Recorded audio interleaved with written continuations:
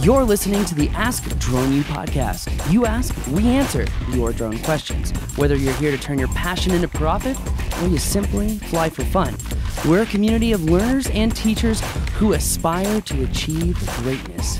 We are Drone U. Hey everyone, welcome to another awesome episode of Ask Drone U. My name is Paul. And I'm Rob, and this is episode number 458. Thanks, guys, for hanging out with us. As always, we're very appreciative. Glad you're with us. Hope you're doing great. And as always, thank you to everyone who listens. I know you already said that, Rob, but also thank you to our sponsor, videoblocks.com. In case you haven't been around recently, videoblocks.com also has audioblocks.com. Both sites are a subscription-based service to get either B-roll footage, segue shots, cutaways, transitions, whatever. But if you also need copyright-free audio, you can get that from audioblocks.com. And they've got a library of thousands and thousands of songs. You may love it. Well, if you're a listener of Ask Drone U, which clearly are because you're listening to this right now, if you go to videoblocks.com/drone 2016, again, that's videoblocks.com/drone 2016, you can get both audio blocks and video blocks for $100 off. So that's a year of unlimited downloads for $150 for all copyright-free music and B-roll and segues and transitions and motion graphics and all that stuff. So I think that's a pretty sweet deal. It's Check a huge it out. deal. Absolutely. So you definitely got to be a little creative, but I think that there's so much there to choose from. So yeah, and more is being put up there every single day. It's so true. So true. Anyway, well, let's get right into today's question. Don't forget, if you're trying to get your commercial drone license, the Part 107, you can get that license with Drone U. Just go to droneulive.com. Gentlemen, this is Jeffrey from Nashville, Tennessee, home of the Grand Ole Opry. Got a question for you. Got a brand new DJI Phantom 4. Got my 107 already. Got 4 batteries. Got your polar filters. Other than doing real estate, I'm trying to figure out what other applications I can use my Phantom 4 to do. Could really use your feedback. I was asking specifically more about like cell phone tower inspections, things like that. And if it does not have the capabilities to do that, what does it have the capabilities to do, like search and rescue missions, FLIR, things like that? Thank you for all you do. Have a good one. Bye. very cool, Jeffrey. Thank you for the question, and thank you for getting your 107. That's awesome that you've got that done. Definitely. Flying legally, doing it the right way. We certainly appreciate that here at Drone U. Totally. Now let's talk a little bit about just generally speaking videography jobs that you can do. Remember, the Phantom 4 is going to limit you based on a couple things. Number one, your limitations, your operating limitations, the type of wind you can handle. So that's going to affect how many days out of the year you can really fly. So if you've got a windy day, say 15 miles an hour is when you stop getting nice, smooth, buttery footage with the P4. Any day that you have more than a 15 mile an hour wind, you can pretty much bet your butt that you're not going to get the best quality to provide your clients with the best product. Now remember, you're only as good as your last video. So when you put out crappy videos with footage that was taken in really windy conditions, it may make your client happy, but it may limit your opportunity for future clients if they see that footage. So we really don't want to take it down a level on the quality just to be able to fly. Don't recommend that. Yeah, because you're not going to be able to go back later and say, yeah, but it was windy. That's just not going to compute. Because then a real drone firm is going to come around and be like, I've got an Inspire 1, I've got a M600, which by the way, I'd never buy an M600, but an Inspire 1 even, right? Up to 25 mile an hour wind. So you're going to have a lot more flexibility. That being said, there are still a lot of jobs that you can do with a Phantom 4. It's got great glass, it's got a great 4K footage that comes out of it, and you can even shoot slow-mo. The issue is again, wind and quality.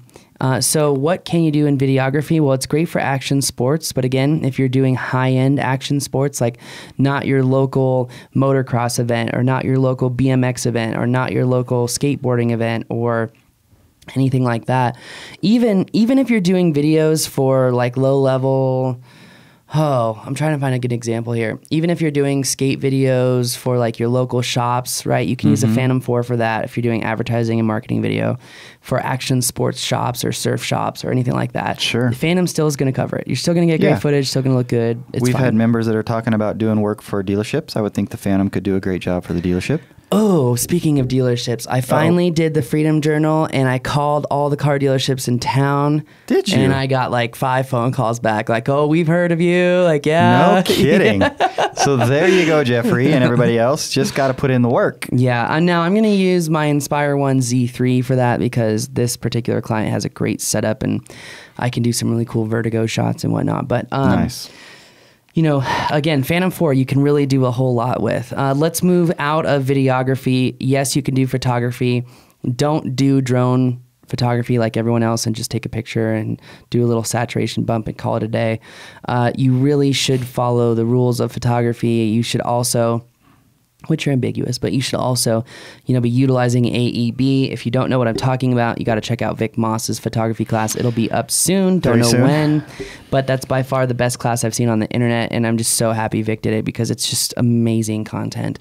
Anyway, going into that, the Phantom 4 is actually killer for photos. It's even better, in my opinion, than the Inspire 1 with the X3. So you can do even like hotel advertising, tourism advertising. In fact, I got a phone call from local tourism as well. So just trying to gauge all these different things that are coming at me right now because it's astronomical. All the things that are going on here at Drone U. So if you're in Albuquerque, we might have some work for you. Yeah, seriously. Anyway, and then I'm not giving work to anyone who's not licensed. So you can, dude, so many people. That's a no-brainer. You don't even need to say that. Yeah. Anyway. Okay. So moving on, construction site management and construction site progress is another great thing you can do with the Phantom 4. You can do hyperlapses of construction sites. That's a great upsell for construction progress photos. And the P4 is good for that. Oh yeah, totally. Yeah, be great. A little bit more work on the hyperlapse, but you can also charge 10x, 15x. So what if you've got a group of investors and they want to see kind of what's going on live? Can you live stream to them from the P4? Yeah, you totally can live stream from the P4. It's a great platform to do it. The P3 wasn't really the best, but P4 is incredible for live streaming. Just again, you know, you're going to be limited because you can't really zoom. So you're going to be limited in your flying capability on what you can live stream and how good the quality is there. But yeah, totally. I'm trying to think, even some low level, if you live in a small town, you're working with a small news team, a lot of people use Phantom 4s just for that, believe it or not. So yeah, because like you said, the glass is good. Yeah. I mean, you get some really great images and video out of it. Totally. It's nothing like the X5, but, you know, it's definitely very good. Yeah, the X5, I mean, you're talking about going from $2,000 to what, $5,500 by the time you got the whole setup? You can actually get now, I think Multicopter Warehouse and Rocky Mountain Unmanned Systems both have this Inspire 1 Pro with batteries and a case and iPad and all this for like $4,500. Wow. It's not bad. With X5. Very nice. Yeah, very cool. All right. How can you tell that the Inspire 2 is coming out soon? Of course, we've been saying that for a little while, but it probably is. November 15th. Oh, we already know. Yeah. Awesome. So remember what happens when you take people drinking, they spill the beans. So that's my strategy. Anyway. So for any of those clients that you want, apparently that's the way to go about it. Take them to the local tavern. Yeah. Hey, Johnny, would you like a beer today? Let's hit the pub. So there are other kinds of inspections. He mentioned specifically cell towers. That would be doable, right? Definitely doable. That's another thing where you're either creating an orthomosaic map where you're mapping the tower so they can actually go in and zoom in and see, you know, what's actually on the tower themselves, or you're just taking pictures. And here's another great thing. And if cell phone tower companies were smart, they would listen to what I'm about to say. And I think they're smart. I think they are too. Okay, so we're going to imagine all the cell phone tower inspection companies, right? They've got a guy on a boom truck goes out to the cell tower. What if it was just a regular truck and it was just an F-150? An F-150. Sweet. Hey, I heard you bought me one. Thanks, by the way. Yeah.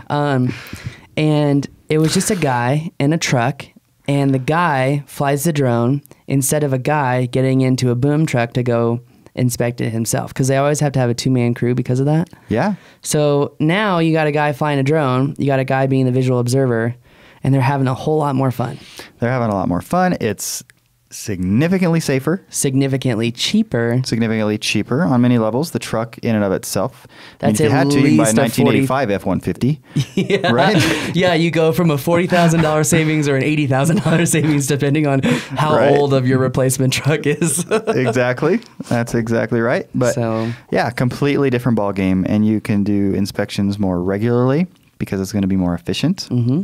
So yeah, that'd be a no-brainer. I think definitely a no-brainer. So we've talked about videography, photography. We've talked about real estate, commercial real estate, if we didn't mention commercial real estate. We didn't, but that's a great way to go. Hotel industry, hotel marketing, tourism marketing, companies that do tours and all that. That's a great place to reach out to. Developers. Just go to your local hotel and just grab those stupid little paper things and start calling those people. That's a good idea. Why not do that? Yeah, and you've got people that are developing entire, like out here, and I know there's one in, I think it's Centennial in Colorado. I mean, they're developing these huge communities that are basically little cities. If you can get a hold of those people, those developers, that would be a great way to go as far as progress photos and videos. That would be a lot of fun, actually. Totally. Could really get into that. Fun. And I think they would see the value in that. Definitely. You could do weddings, but I don't recommend it. You could do, let's see, another big one right now is utilizing companies to do roof inspections. So also if you're an insurance adjuster or you want to be an insurance adjuster, you're only making, I think it's $50 an hour, but you're expected to, I think drone pilots actually make a little bit more. I think it's like 150 an hour for adjusters to go out and do adjusting with drones. That's not bad. No, it's I mean, not. it's not $5,000 a day, but that's not bad. Yeah, I like the whole $5,000 a day because you got a day of travel, $5,000 a day of travel, and then it's kind of like, it gives me the freedom to do drone U training. Like, Right. That's why I like those jobs, because I can make a month's income I think in a day. everybody would like those jobs. That's funny. Whatever your reasons are, I'm sure you would like those jobs. The reasons have changed through the progress of the company, I guess you could say. Yeah. But, so we've talked about, tours. Like if you live on the coast, there's just so much that you could do. I'm trying to think here. Gosh, be creative. Think outside the box. I mean, I don't know. I think of like, for whatever reason, you're going to be going to Florida soon. Is it the Everglades? Mm-hmm. You could create your own video flying the Everglades. I guess you have to keep it in sight though, right? You have to keep the line of sight, so that might not work. Let's switch gears a little bit. Where are you going with the Everglades? I was going with like creating a really cool, almost like a virtual tour of the Everglades with your drone, which I think would be awesome. That's actually a big point. There's people that are working with big major studios on 360 tour videos like that. So yeah, no, I think that's great. I was thinking about, what do you come to New Mexico and do? And a lot of people, do like the whole home on the range thing where they like do a cattle drive. And if you were to reach out to lodges, hunting lodges, vacation lodges, cattle drives, even places that do horseback riding rides, all of those people, potential clients. And by the way, if you're in Canada, these places are all over the place. Man. I mean, you could get rich just on doing those. Yeah. Actually, what comes to mind around here, and they're all over the country, are ski areas. Because I think a drone footage would be a great way to highlight different runs. As long as you don't live in Colorado, I think it's a great idea. Why? Because Colorado has banned them at practically every area that there is, even though it's really funny because you could be right next to Telluride, and Telluride has banned drones, but you could own a property like next to it, take off and land from your property, and they can't say a word about it. Right. Well, anyways, those are ideas. Whether you can do it or not, you'd have to find out, but that'd be actually a good use of the P4, I think. I think another really huge point to hit here too is, you're seeing us kind of go through this progression of what could be done. We're just sitting here throwing out ideas. And my ideas are more focused on things that I truly enjoy doing myself on my own time, like wake surfing, and I like boating, and I like being outdoors. So, most of my shoots are focused around that because that's what I like to do. So I think as a drone pilot, you really need to sit there and ask yourself, what is cool to me? What is passionate that's going to make me want to try to do better and better and better things and be more creative and add to my skill set all the time? Because if you love to golf, then why not go after, golf courses? And you just made me think of boats. That would be awesome. I mean, because if you live in Florida, say you live in Miami or wherever, Tampa, and they're selling $1 million boats, you get them out on the water and create a video of those. I mean, it's like selling real estate. Actually, boating real estate is a big deal on the coast. Yeah. So, yeah, you just brought up a huge point. I will say, though, that most of the markets in boating are pretty saturated right now. So That's all right. Be better. True. But I saturate that market. You're one person. Whatever. No, true. And there's so many boating companies. I know the drone guys for like all the companies, so it's just funny. But there's a lot of competition. That's awesome. He also mentioned search and rescue. A P4 probably isn't going to work for that. Not on any significant level. Well, let's be honest. Could it work for search and rescue? Yes. Again, severely limiting. It's not the best tool you want to use for search and rescue. Right. We just did the search and rescue training in Rancho Cucamonga. And in fact, here's a great example, right? They're looking for people that constantly get trapped in this canyon full of water. Mm-hmm. And I'm flying out and I'm like zoomed in 80 millimeters with all the digital zoom I can use. And I'm live streaming it to like the governor of California and the city manager of Rancho Cucamonga and like all these people. And, I got a phone call and Buzz is like, how far above the water are you right now, Paul? And Buzz is like, I think he's like 20 or 30 feet above the water and like 200 feet below us. And I said, no, Buzz, I'm 100 feet above us, looking down 400 feet into the canyon. The power of zoom, huh? It's the power of zoom. And he's like, wow, really? And he goes, can you show everyone? So I zoom all the way out and you can't even see the water. That's awesome. Yeah, you can't even see the water.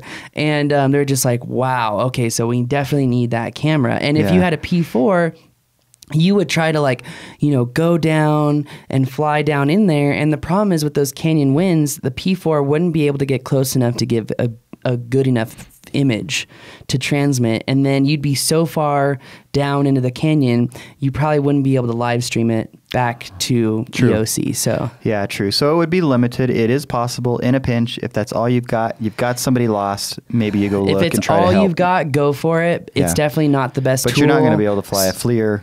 No. Any kind of thermal, infrared, anything. Remember, the Phantom 4, like all of that, it is made to carry the payload that's on it. It's not made to carry anything else. Right. Sure, you can add a lume cube or two to it, but you're decreasing your flight time by anywhere from 25 to 45%. Wow. So again, you're not going to fly a FLIR. It's just not going to work. The bottom line is there are a lot of different things that you could do with a P4. Totally. I mean, it's pretty cool, actually. Just use your imagination, talk to people. Like Paul said, figure out what you want to do and make it happen.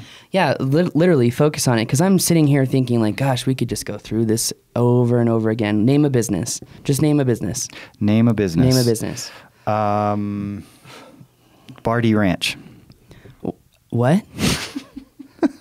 You say Farty Ranch? No, I did not say. I said the Bardi Ranch. Okay, well, it's a really cool place in Colorado. Okay, so the Bardi Ranch could use drones for multiple reasons: advertising their property, showcasing if they sell their animals for slaughter or whatever, they could showcase what they have.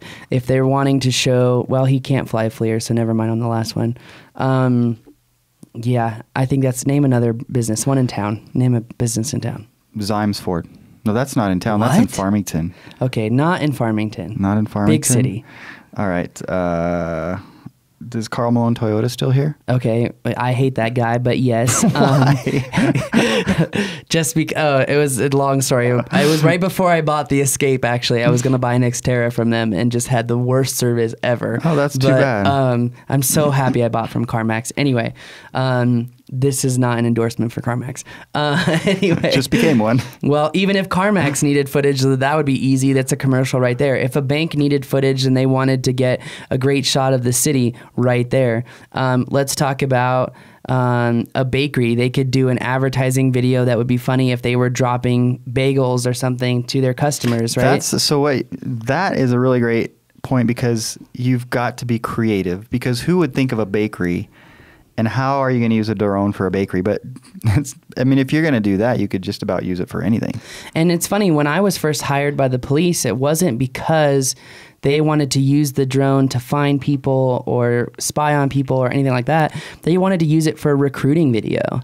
And this was years and years and years ago. But literally they wanted it for recruiting videos. So even the police, thinking about it, you talk about outside the box creativity. One thing I learned in Anaheim is that California will not let the police have drones because of public perception. Right. Simply that. Yep. That if they need a drone, they call the fire department. And that was like mind-boggling to me. Like that public perception is so skewed, but also that the government is so PC that it really hurts us. Yeah, at least they will be okay with the fire department using them. But yeah, that is a little bit odd. Perception is what it is. Perception is reality. Yep. Right? Yeah. So let's talk about a nightclub. You think they could use drone footage of a city if they were doing, let's say, like an advertising video? They wanted a nice nighttime time lapse of the city, like all the traffic going in and out of the bar. Time lapse is exactly what came to mind when you said nightclub. Okay, so that could be really cool. Let's name another business. Let's just keep going because I want to give people like the idea that no matter the industry, there is a use for drones. It's you figuring out what the use is, what the value is, what problem do you solve, right? You just know what like comes to any mind business. this time of year is some of the pumpkin patches. I know like every community in the country has a pumpkin patch. Totally true. And there are all kinds of things you could do with a drone for that. Totally true. Also, if you're a kid and you want to be really creative and you want to blow leaves off of people's yards because, well, you just need a few extra dollars, hey, Inspire One makes a killer leaf blower. That's all I got to say.